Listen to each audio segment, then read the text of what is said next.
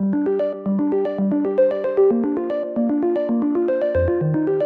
there, my name is John Hunter and I own a company called REL Acoustics, and some friends thought it would be useful to explain to those of you who are not as experienced what exactly a subwoofer is. In theater, it's utterly critical.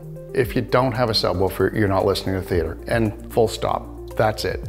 It absolutely is the element that adds all the drama, all the excitement, all of the fun stuff of movies. Interestingly, for music, it adds an entire different dimension to things. There's richness and warmth and beauty that exists in your system that a subwoofer can unlock. So what are the three basic building blocks that are used to build really any subwoofer? Pretty basic things. I've got a small one here. I'm just going to borrow it for a moment. What we have here is the driver, the actual element that pistons in and out and produces bass. We have the amplifier, which is used to actually drive that. Now relax. We're not stealing power from your amplifier, we're actually just taking a small signal and then we're using this amplifier to make that signal much louder. And then any driver requires a cabinet. Now let's jump in and ask, why do we need this? I have some nice speakers, isn't that sufficient? And the answer is not for deep bass.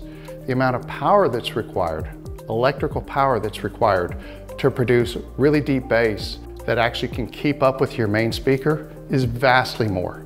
So you may have an inexpensive receiver, let's say that puts out 100 watts per channel. We may well need 200, 300, 400 watts per channel in a subwoofer that's this small in order to make bass that really leaps into a room and takes over and gives you that deep, really satisfying bass that you're after. So what impact does a subwoofer have on music and on movies? Let's start with the easy one. All of the things that are the special effects in movies, whether it's a submarine, being depth charged, a spaceship getting hit by a photon torpedo, all of those actually go out through a very special dedicated channel. It doesn't matter if it's an old style DVD or a Blu-ray, even Netflix has found a way to get all of this stuff onto your system. There's a special channel. It plugs in with its own little connector from your receiver or your soundbar out to this, and it literally reproduces those special effects. It's called an LFE, which is short for low frequency effects. The part that's a little harder to understand and much harder to do is actually connecting up and restoring the low bass that we're used to hearing in music. Even if you're somebody who loves acoustic music exclusively, or you like chamber music and classical, all sound that you're used to hearing is what is referred to as full range.